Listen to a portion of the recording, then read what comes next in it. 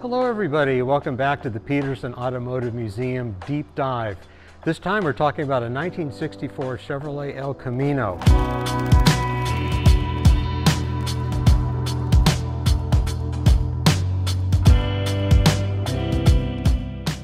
But not just any El Camino. It's a production car that was seriously modified by somebody whose name you may or may not recognize, but who had an influence all out of proportion to the size of the cars that he ultimately designed.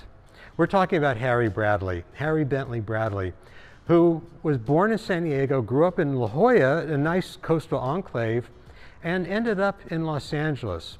Now, being in Southern California is one thing, but being in Los Angeles, the heart of car custom culture, is something else. And Harry Bradley, always a fan of car customizing and the proper detailing and modifications of an automobile. When he came up to Los Angeles, he was in his heaven.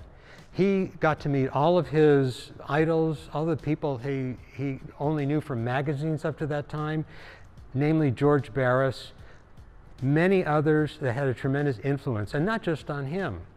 Well, Harry Bradley went to Pratt College. He went to Pratt Institute where he learned art. He became an artist, he became a designer. He honed that skill into something that was more usable ultimately for the career that he chose, which is to be in automotive design.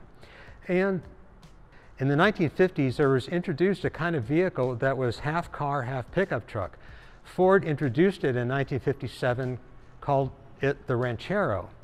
Well, Chevrolet ultimately got around to its own version of the Ranchero in 1959. And soon after that, they downsized it into a medium-sized vehicle, whereas at one time it was a very large car. And by the time they got to 1964, it had taken on a very specific look, but not a look that Harry Bradley was especially happy with. And being one of the most influential people at General Motors, or soon to be one of the most influential people at General Motors styling, he said, you know what, I'm going to take my 1964 Chevrolet El Camino and I'm going to doll it up the way I like to. Because when I pitched my design to the folks at General Motors, they weren't all that excited about it. So I'm going to make the car exactly how I want to make the car. I'm going to show it to them, and they're going to love it. And if he wasn't right, he was spot on. He knew exactly what he was doing. And what he did was so subtle but so effective.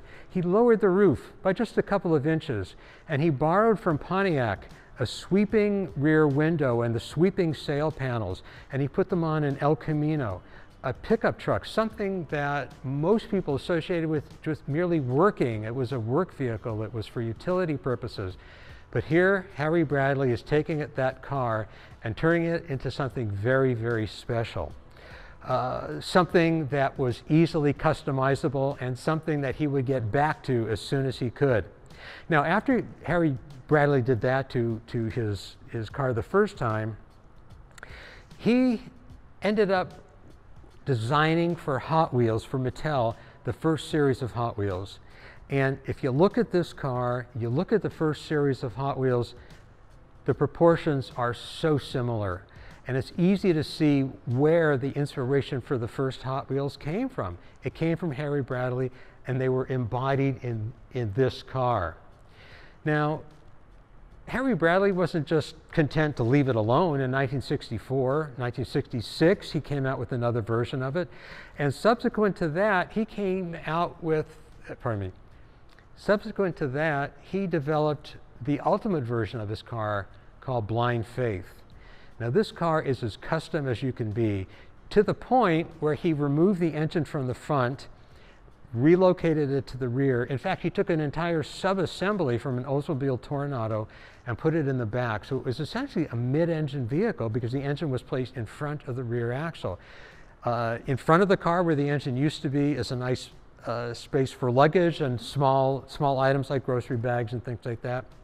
The interior embodied everything that Harry Bradley thought about organic design and continuity of a particular motif.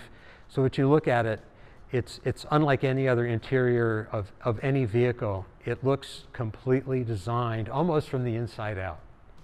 Now, the use of color in a car is very important. But before Harry Bradley created Blind Faith, nobody had ever used colors quite the way he did. Because we've got a car that's white on one side, black on the other, with a division down the center line of the entire vehicle, even to the back where the tailgate is. Looks like two different cars, and that's what Harry Bradley wanted. He wanted to look at one side and think dark, maybe a little bit sinister. Look on the other side and see a white car, maybe something a little bit lighter, a little bit more jovial. But it was something that spoke to both aspects of one's personality. And the color didn't stop there, because the orange color that he used inside, he also brought outside, and not just for what you would expect, little trim details on the bumper, on the side of the car, but he even embodied the color in the wheel treads themselves by taking a color band of special rubber, cutting out along the circumference of the tire a ridge to embed the color band, and ended up with tires that actually are an integral part of the vehicle. In fact, it would be tough to imagine Harry Bradley's Blind Faith without them. Thank you for joining us on the Petersen Automotive Museum deep dive into Harry Bentley Bradley's Blind Faith El Camino.